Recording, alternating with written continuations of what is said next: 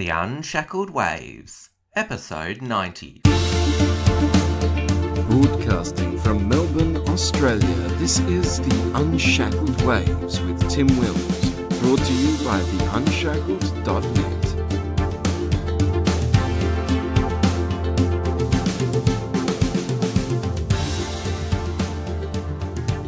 Hello everyone, great to have your company.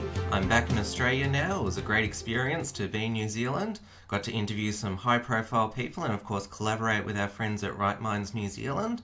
Now that I'm back, we are working on some further expansion plans for the Unshackled, so stay tuned for those in the next few months. Unshackled contributor Jacob Watts will join me in a moment to discuss the week's events, but first I will tell you what is happening in the world right now. The same-sex marriage plebiscite debate hit some new extremes over the past week. Tony Abbott was headbutted by a self-described anarchist DJ, Astro Low, who was wearing a Vote Yes badge. Then over the weekend, Australians received a Vote Yes text message, and we saw Yes campaigners doorknock around Australia. Then there was also a protest at the Coalition for Marriage Melbourne launch, which featured a banner which said, "Burn churches, not queers." However, there was some vandalism of properties featuring Yes campaign material. Some have said that this was probably a false flag, but who really knows? And now there is a debate whether it's appropriate for white US rapper Macklemore to sing his song Same Love at the NRL Grand Final, given we are in the middle of this plebiscite, and also because it is a political statement at a sporting event. Turnbull celebrated a win of some sorts this week, using the strong arm of government to force gas suppliers to keep more gas available for domestic market under the threat of introducing export controls. This follows his previous meetings with energy retailers to convince them to find ways to reduce electricity prices.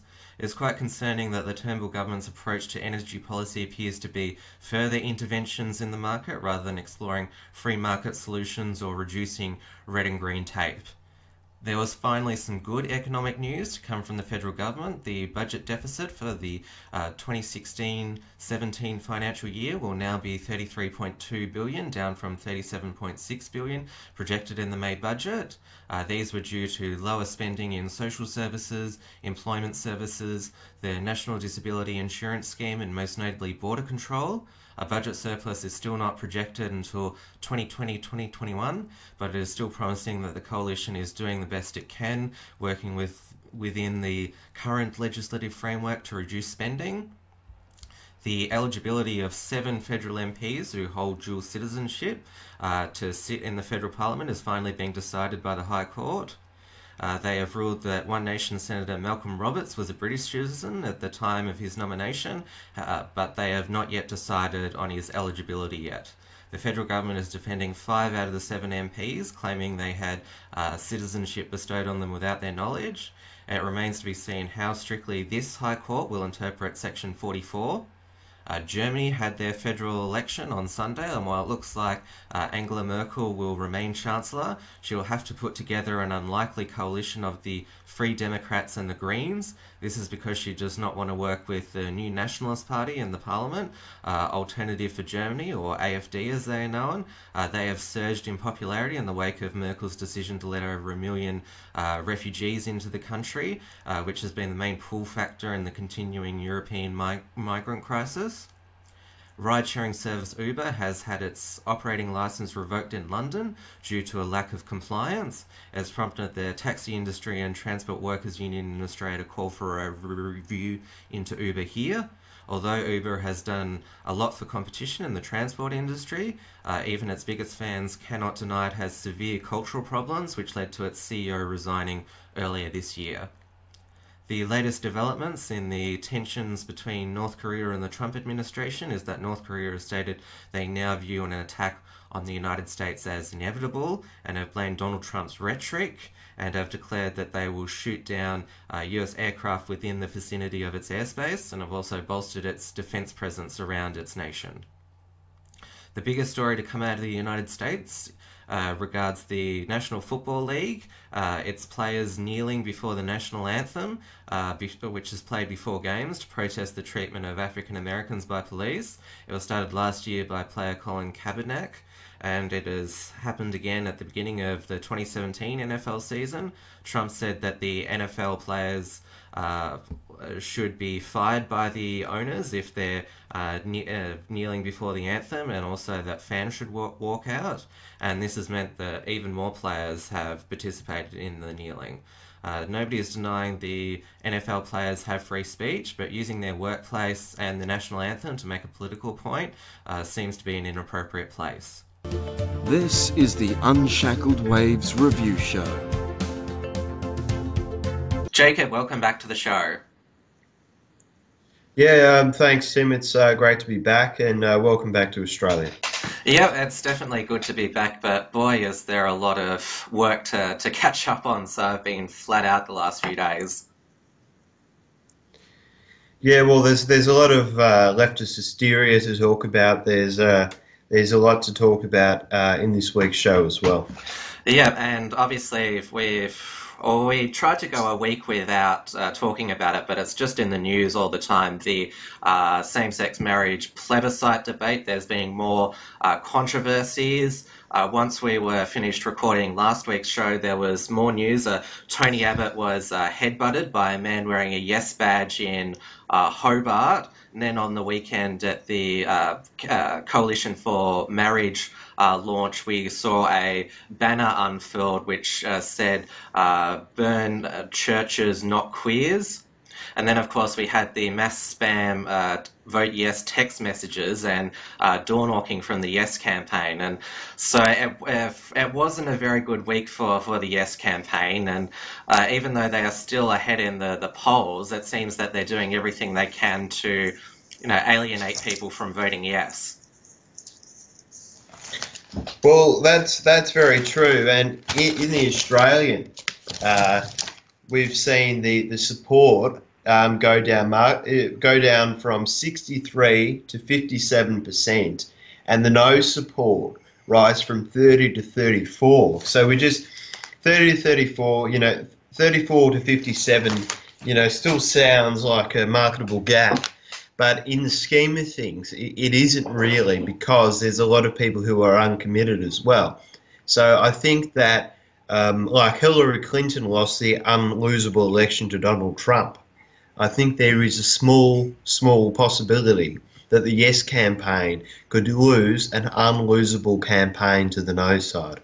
But at the beginning of this week, we also saw some alleged violence on the No side. We saw a number of properties vandalised in Brisbane that had rainbow flags out the front. One had on the rainbow flag swastikas drawn on it, which is, that's appalling. There have been some on the No side who've claimed that maybe this is a false flag by the Yes campaign to make the No side look bad, given the bad week the Yes campaign had last week. And I wouldn't rule that out completely, but I do find it hard to believe that there would be this mass people from the Yes campaign would engage in this mass vandalism of their own property.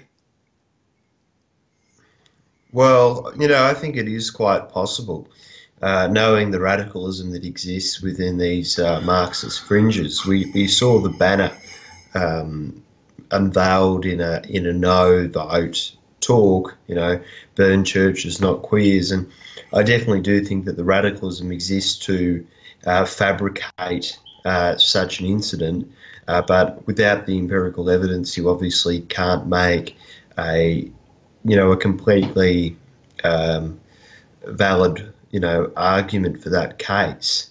But it certainly wouldn't surprise me, knowing the extremism on the Yes side.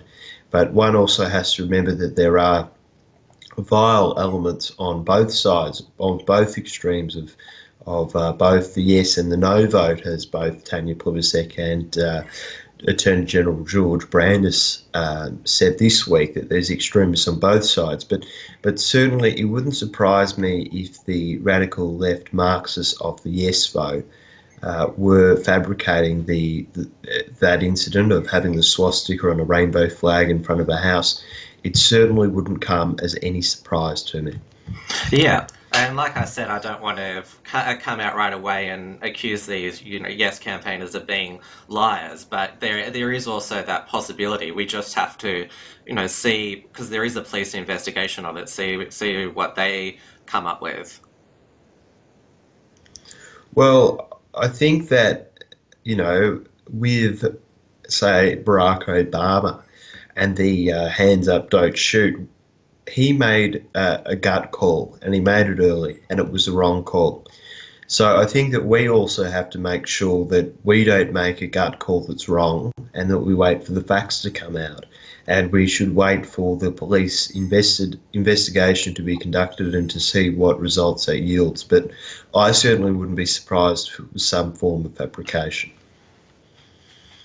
And we also saw later this week Frances Abbott, Tony Abbott's youngest daughter, joining the Yes campaign. She'd already stated she was voting yes, but she appeared in a marriage equality advertisement, which is obviously the Yes campaign were eager to promote this, since Tony Abbott is seen as the face of the No campaign. And it was quite a good, video, but it's also, I think, quite cynical. Like, they wouldn't do a video with her if she wasn't Tony Abbott's daughter. Well, I actually don't know how effective that could have been, because Gough Whitlam and Malcolm Fraser got together and did an ad for the Republican campaign in 1999. And obviously the Republican side, led by Malcolm Turnbull in that instance, thought it was a very clever idea. But maybe, and that backfired on them, but maybe this getting Frances Abbott to do an ad for the Yes campaign, could be seen in a different light, could be seen as a bit vindictive or a bit nasty, or it could be seen as very clever politics. I couldn't be the one to judge that on how the public receives such an ad, but I certainly do think that it does have the kind of the probability to backfire, if they're seeing that as sheer opportunism from the Yes side.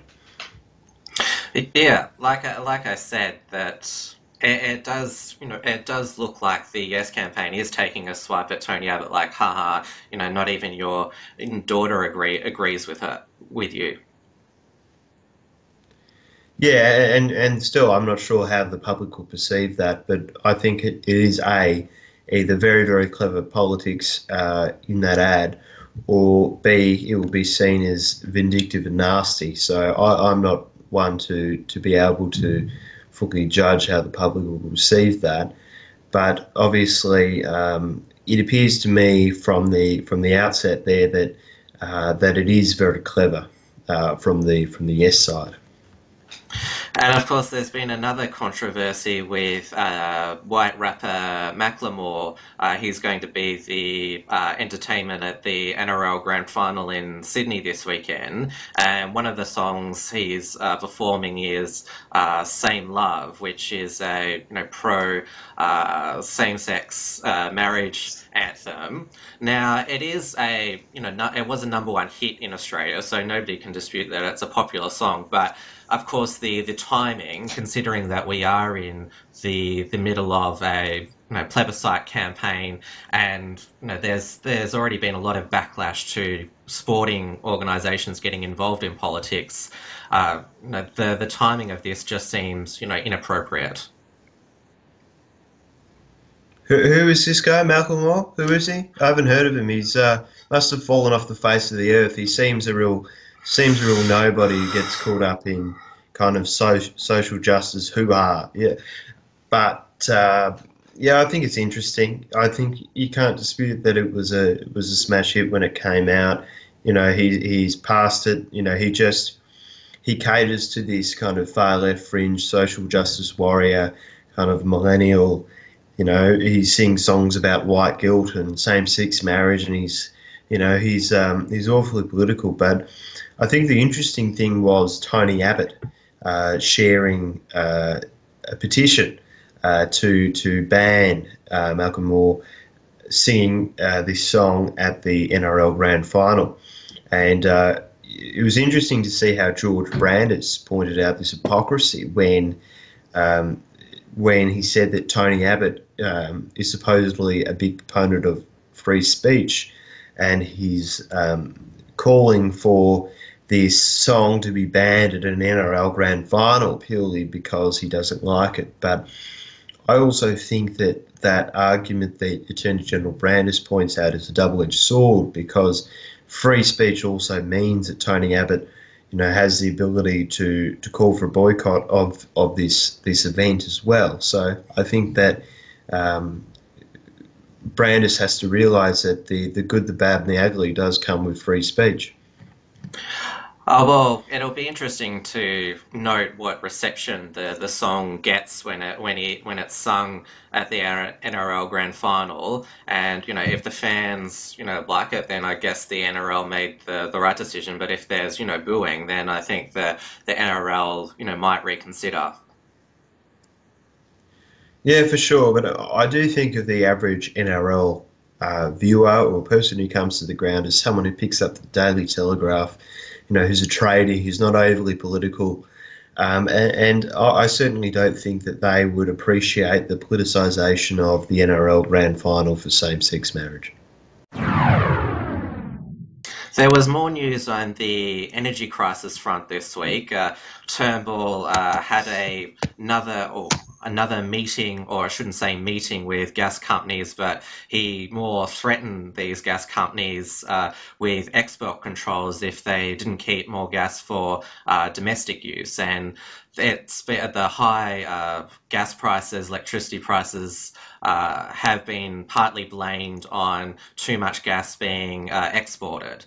And it also builds on Turnbull's meeting with the energy companies earlier this month, talking about ways to reduce energy bills. And it seems to be that the way that we're solving this energy crisis is for Turnbull to basically use the force of government, strong-arm tactics, to say, you private companies, you'd better, bring down your prices, do this and that. Otherwise, I'm going to, introduce laws to control your behaviour.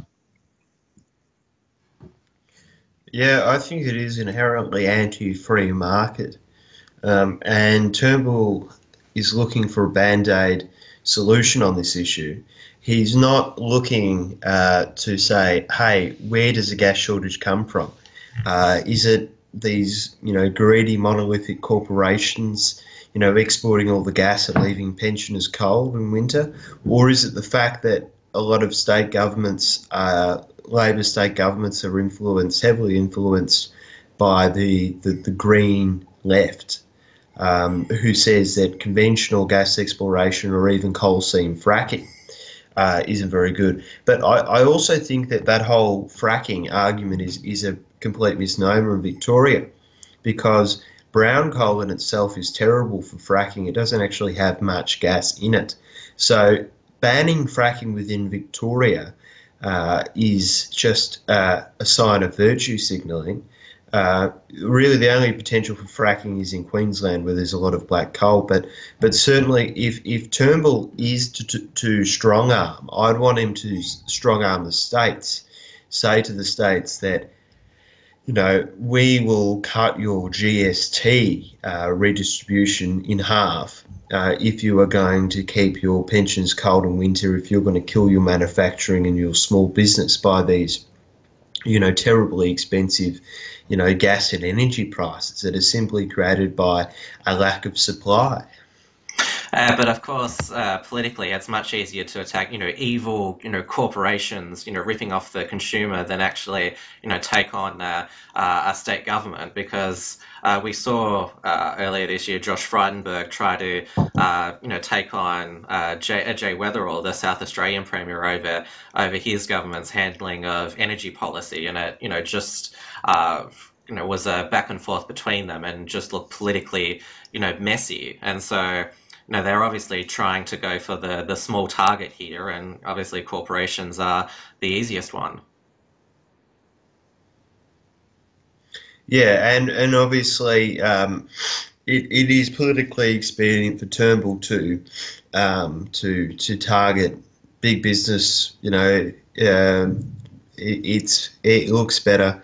But certainly we should be looking at, free market solutions of lowering restrictions and regulations upon gas companies, upon coal companies, so we can actually have cheap, affordable electricity. Because economically speaking, we can't have world's highest power prices and also have the world's highest wages and expect to be competitive in a globalized economy. That's ludicrous. For us to be competitive and to have high wages and to have a higher standard of living within Australia, we need to have lower energy prices. It's quite simple. And the gas companies have said, as you mentioned, that part of the reason why gas prices are so high is because of all the bans on, gas exploration. But of course, this isn't. Well, I mean, it's mentioned by members of the Turnbull government, but they're not really, as we mentioned, taking up the fight to these state governments because of political reasons. But yes, it's. You have to also look at the fact about why all this gas is, as the expression would go, siphoned off overseas. Obviously, the gas companies think that they can make a better profit by selling the gas overseas rather than to the domestic market, and you have to ask, why is that the case?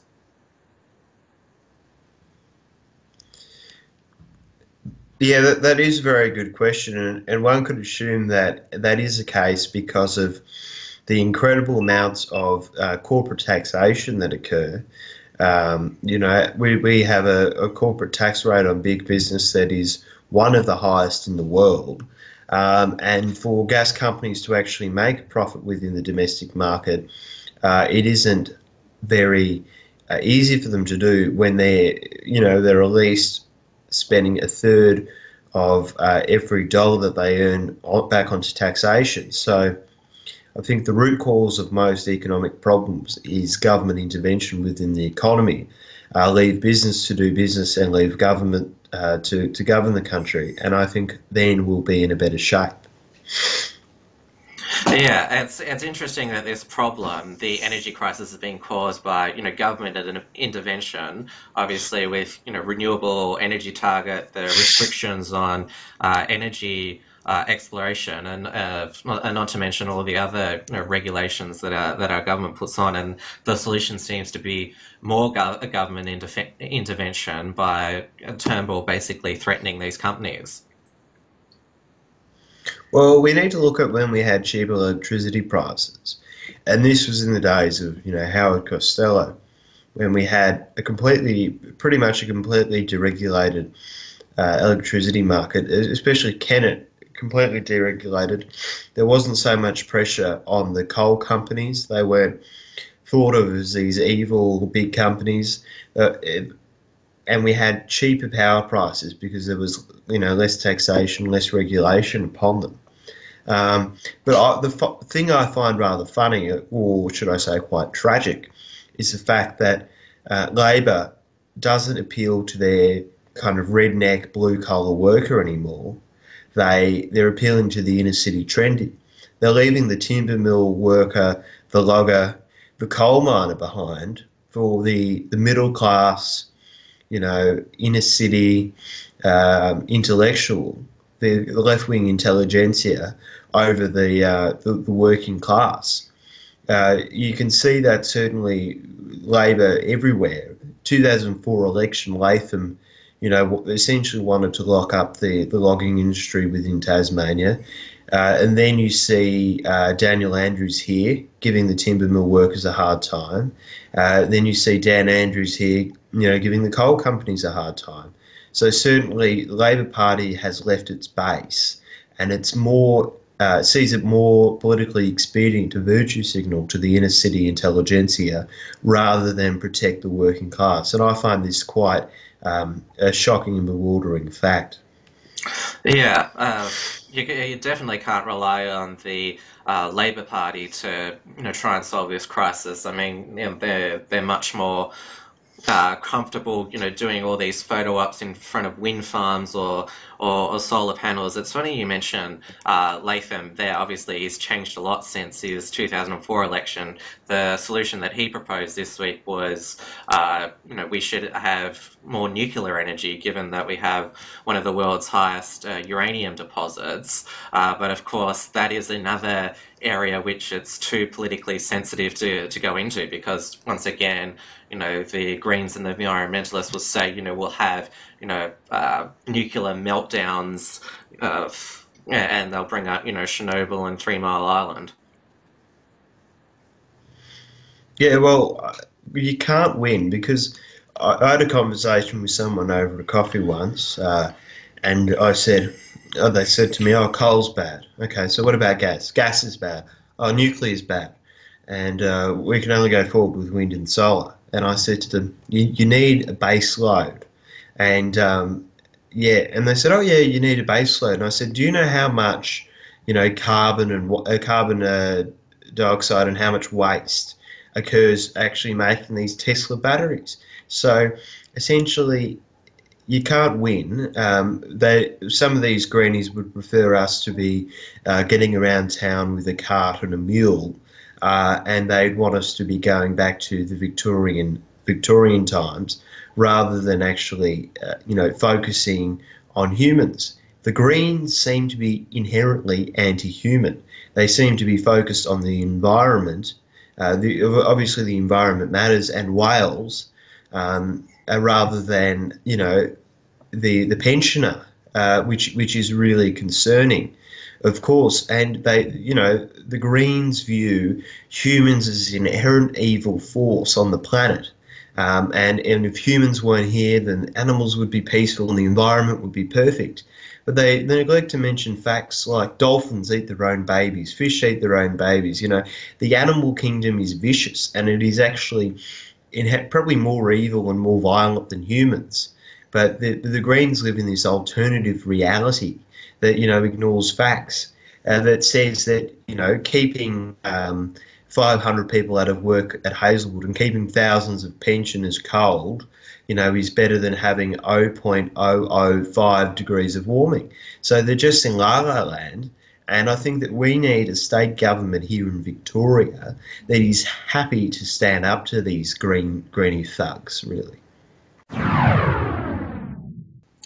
There was finally some good economic news this week. Treasurer Scott Morrison announced that the budget deficit for the 2016-17 financial year was $33.2 billion, which was down from the $37.6 billion projected in the May budget.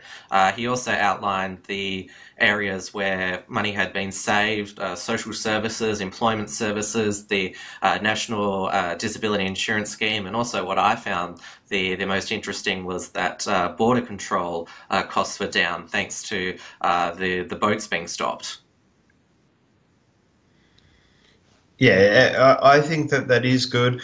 One problem I do have is with this is that they said that we were saving money because of the slow uptake on the NDIS, which I find a bit problematic. If we do have people who have disabilities who aren't, getting the care that they deserve, that is a bit problematic. We can say that, welfare is inherently evil, but I think that welfare should be there for people who can't help themselves and not for people who don't want to work and who want to, have a ride off the taxpayer's dollar. But certainly I do think that tightening up on our generous social security is necessary in the long term to balance the budget. But we also have to look at other things within the budget that cost us a lot of money. For instance, Medicare. That is a huge part of our budget, and would privatising more elements of Medicare, improve care and improve efficiency and costs in the long term. They're certainly things that we should be looking at as well. There's certainly more substantial budget cuts that the government can make, but of course ever since the coalition government came to power in 2013, they've been restricted by the Senate, knocking back a lot of their budget repair measures. And so this was, I think, a good achievement that they were able to achieve this reduction in the deficit without appropriation bills. Because remember, we've got the big government bloc in the Senate, Nick Xenophon, Jackie Lambie, and so they've done the best that they could given the situation that they're in. Certainly, I think that one problem that the government does have is that a lot of senators haven't picked up a book like this, The Road to Serfdom, like this. Milton Friedman, Free to Choose. They don't understand basic economics. They don't understand that we are on the road to serfdom through, basically being, owned by, the big central banks or the government, constantly higher taxation, working for the government, working to pay off the debt and deficit. I certainly don't think that they, understand that those principles exist. But yeah, certainly there are plenty of places that we can cut in the budget. Some places that I don't think we should touch are certainly defence. I think that a strong defence is vital to peace in the Asia-Pacific region, and I certainly do think that there are plenty of peacekeeping missions that the ADF can be doing. But yeah, I think that there are still plenty of areas to cut. And I think that most of these are, wasteful and useless government programs, federal government programs that we can cut.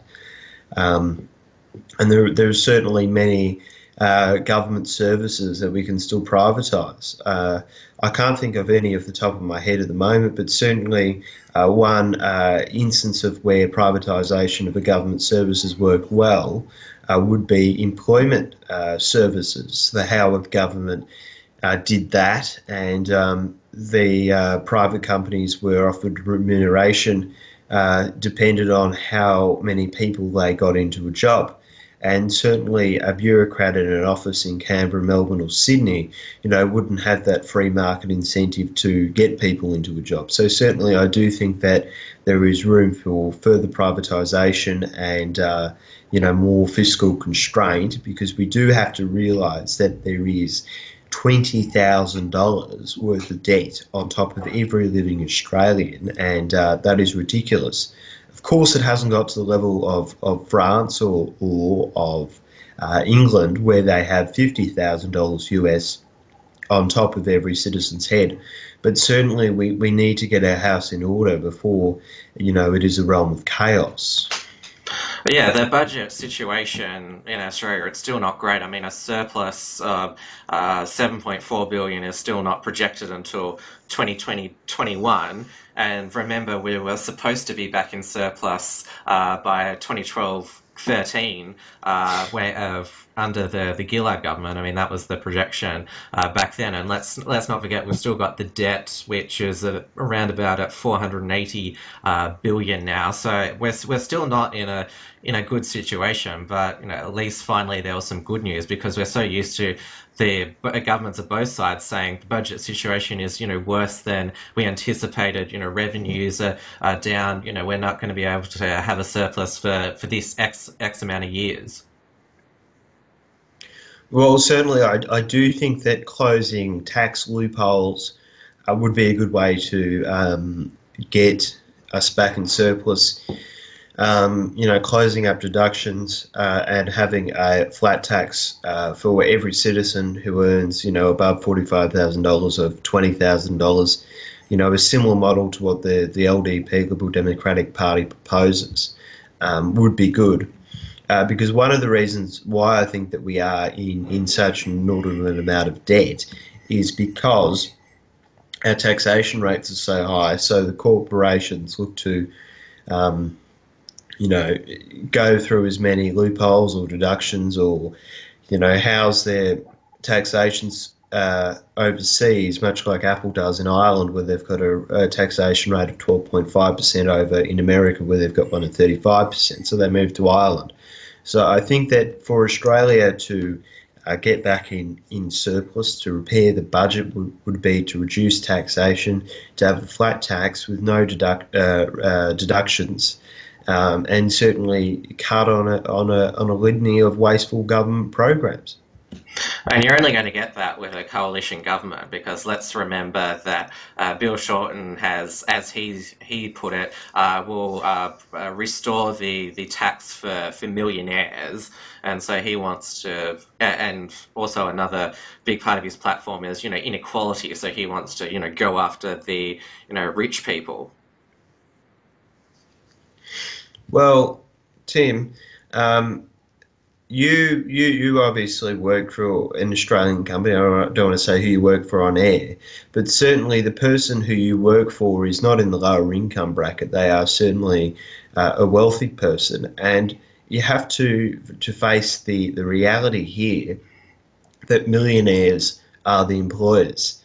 So taxing millionaires, inordinate amounts is only going to encourage them to not invest into their workforce, into their companies, into their employees. So I certainly do think that is a completely counterproductive way to go about things, is increased taxation.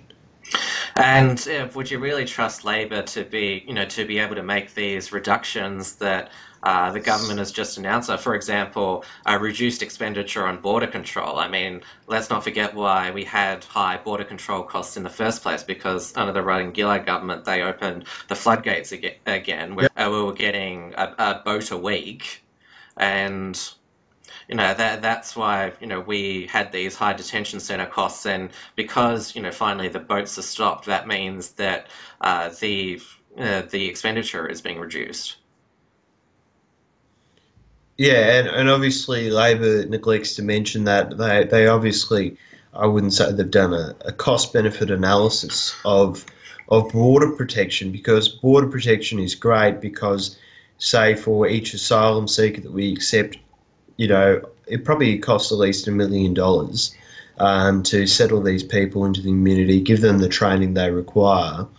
And per capita, unfortunately I don't have the stats on me here, but certainly it is cheaper in the long run to actually, protect our borders. And Labor obviously are oblivious to this fact. Yeah. Probably the biggest news to come out of the US this week is ironically to do with the NFL, or the National Football League, which is the highest professional American football league in the nation. Now, the NFL players have now decided, many of them, to kneel before the national anthem is played before matches to protest the treatment of African Americans by the police and legal system. Now, it started last year with one player, Colin Kaepernick, starting this trend, and now it's happened again at the beginning of the 2017 NFL season, and it's really blown up now with Trump getting involved, where he said that NFL owners should fire players who kneel, and the fans should work out, and that's just had a ripple effect with now heaps of teams are doing it now, and even there's been cases of the owners joining them. Some have even refused to come out with while the national anthem is being played, and it's just gotten really messy. I think it's all just bullshit, really. More black cops kill white people than white cops kill black people. Look at that. They don't look at that. The hands up, don't shoot, the whole Michael Brown, it was a falsehood, and a lot of these cases, they'll have a concealed weapon on them. They won't be compliant with the police. They'll be in a ghetto, and there's a breakdown in communication, and something awful happens. There is hardly any police throughout America who just say, I've got a Sambo, I've got a Negro here, and boom, boom, I'm going to shoot them. It's just completely rubbish. It's a far left politicisation of sport. It is disgusting. I want to see politics completely out of sport. I don't want to see a yes banner on the AFL. I don't want to see, I don't want to see any, LGBTI thing to do with sport. I don't want to see, oh, let's get women in higher positions or whatever. Just have sport as sport. Obviously, if people are good, they'll rise to places on their merits. If there's a woman who's good enough to do anything, she'll get there. There is no, white evil society. There is no patriarchy holding people back. This is all just rubbish. And I think that it is completely disgusting to see owners and players disrespect the United States in such a way, disrespecting veterans, disrespecting, hard-working public servants, disrespecting, just the whole society at large for not standing for the national anthem. And I'd hate to see such a disgusting and vile thing spread to the AFL and the NRL, but certainly it wouldn't surprise me after seeing the politicisation of sport here in Australia. And like these NFL players, they're entitled to, a political opinion. I mean, they do have free speech, but, you're paid to, be a football player. And I think making the political statement while you're at work, I mean, this is their workplace, and not just that, but also doing it during the national anthem. I mean, that is completely inappropriate in my opinion. Like this was made by one of our other contributors, Steele. That why not just do this in your spare time on social media? Why basically do it, while you're on the field, while you're carrying out your work, and turning your workplace into a political arena. I think that's what's the real problem here. Well, let me just throw out a hypothetical here. We see a lot of teachers who are members of unions basically shove, anti-Australian propaganda down the throats of children. Draw another Australian flag. 26th of January is Invasion Day. So we definitely do see a lot of people using their work time to influence and change public opinion in a negative light. So I definitely do think that that's something that needs to be looked at. But I just hate to see the politicisation of sport. Obviously, I do respect the right to free speech, but I also really enjoy sitting down and watching a game of gridiron or a game of AFL or a game of union or league or cricket, and not thinking about, politics or the budget or, racial inequality or, the patriarchy or anything like that. I just want to sit down and watch a good game. And I think that a lot of people just want to sit down and watch a good game and unwind for the week. And you're seeing, that being taken away from people, which is terrible. You're seeing shows like Jimmy Kimmel being used in America to push universal health care. You're seeing John Oliver bang on about 100 things.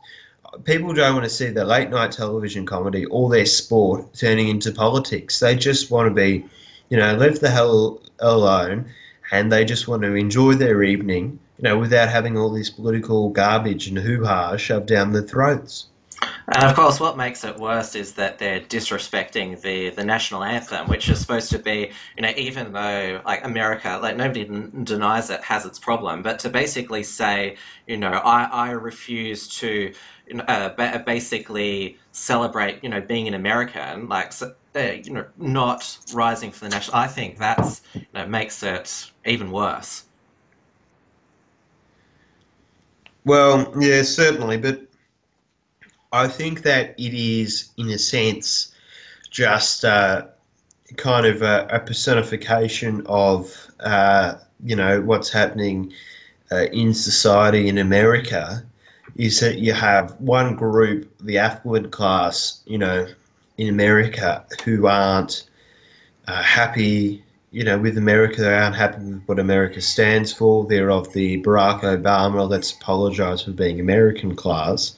And then you have the middle class, the working class, who are proud to be American, who want to enjoy their football, who want to enjoy their baseball, their NASCAR, whatever, and they don't really give two hoots about politics, but they're proud of their country and they love their country. And I think that is one thing that needs to be taken into account. But you also, a lot of people say that the Civil War, and I know I'm going to dangerous territory here, was started because of slavery, and yes, that is a reason, but another reason why the Civil War started in America is because people in the North were telling people in the South, what to do, how to live your life. And I definitely do think that this will, rupture society, will cause tension, will cause society to come apart. If there's one group of people who really love their country, who really, see America as a beacon of peace and liberty, and then there's one group of people who see, America as this patriarchal, evil white society run by monolithic big corporations, I think that that's one dangerous thing. I think that we certainly, if people are united, one people under one flag, it doesn't matter your race or religion. That's how America, was set out by the founding fathers. And if that goes to waste, then you definitely will see the rise of fringe political movements on the left. And of course, not surprisingly, there's been leftist commentators in Australia who've urged Indigenous AFL and NRL players at this weekend's Grand Final to, adopt this protest, and because of the reason, of Indigenous carceration rates, and that would be. We don't need that here, and I think that would really. I mean, we saw the reaction of the fans to when Adam Goodes started to carry on about Australia's dark history and a genocidal thing. I mean, he got booed. I think that we've already seen enough politicization of the AFL and NRL. I think this would really drive a wedge in the sport more than anything else before. And with Adam Goodes and with Colin Kaepernick, you're only seeing the thin edge of the wedge here, and I think that it does certainly have the potential to become a lot worse. I think we should just leave it on this note, is that politics should stay away from sport, and politics should largely stay away from entertainment if it's completely one-sided, let's bash right-wingers, because it alienates people. All this politicisation in sport and entertainment, it only alienates and divides people, and it serves no conducive kind of outcome. All it seeks to do is divide people upon political ideas or race or religion or ethnic background. And I think that this is just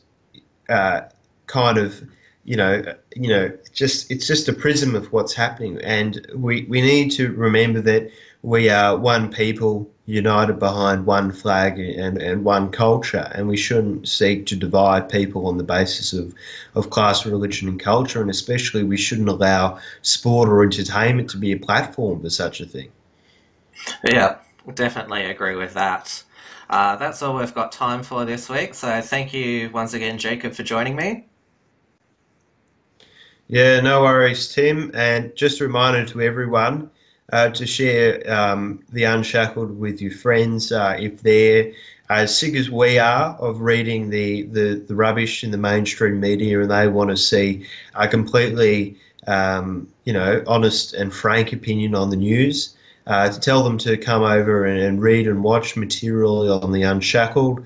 And I wish everyone to have a good week. Enjoy your weekend, and certainly love to see you back next week. Alright everybody, that's the show for today. Our next major event is Liberty Fest in Brisbane on Saturday the 14th of October 2017, which we are a sponsor of.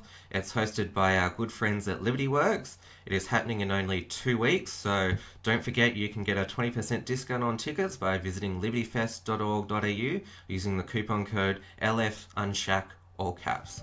Thanks once again for your company, and we'll see you next time.